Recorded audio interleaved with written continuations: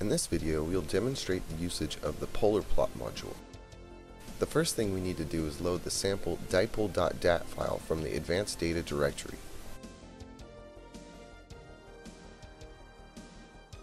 Now, we recall the linear gain, which is currently stored in reg 4, as the description denotes. Now we will click the polar and amplitude plot button. In the polar plot module, the first thing we want to do is recall reg 4 to be sure we have the linear gain as our active registry data. Now we click the max gain button to jump to the maximum gain amount, which is 4.94 dB at 2.16 GHz, with the azimuth at 360 degrees and the elevation at 50 degrees. You can see these figures noted in the sliders. By moving the elevation slider, we generate different azimuth contours. By moving the azimuth slider, we generate different elevation contours. The elevation contours range from -90 to +90 degrees feet. If we wish to see the full contours, we check the full elevation cuts option. Now, when we slide the azimuth slider, we generate full elevation contours. This is a method which will enable the back of the antenna to be seen. We will now demonstrate use of the keep button. The keep button can be used for contour comparison. While we're set on the maximum gain, we are going to invoke the keep button.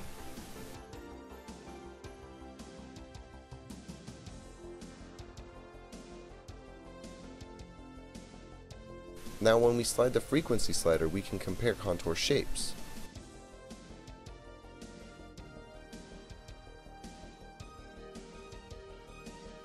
Each contour is normalized to the unity circle.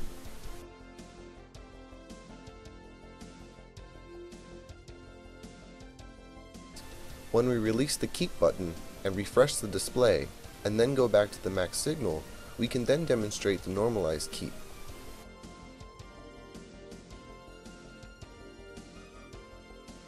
The normalize button will normalize all subsequent contours to the max gain in this case. When we invoke keep once again and change the frequency, it becomes apparent that not only is the shape plotting, but the relative differences are also plotted. What is important with the keep button is to realize that different sizes and shapes can be compared.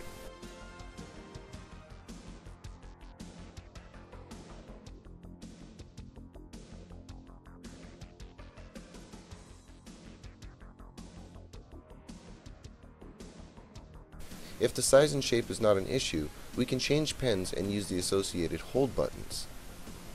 When I go back to the max, I can compare the max at an elevation of 50 degrees and the max at an elevation of 0 degrees. To do this, I'm going to hold and normalize to this display, and I'm going to change the pen to pen 2, which is the red pen.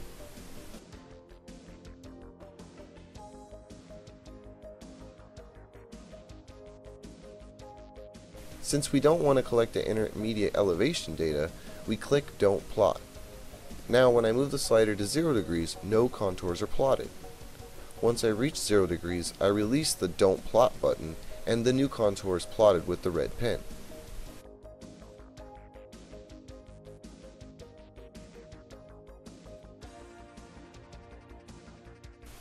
Now if we move one marker to 180 degrees on the red display and the second marker to 180 degrees on the blue display, the difference between the two markers is 1.7 dB. The markers can also be changed to different displays by clicking on the marker line.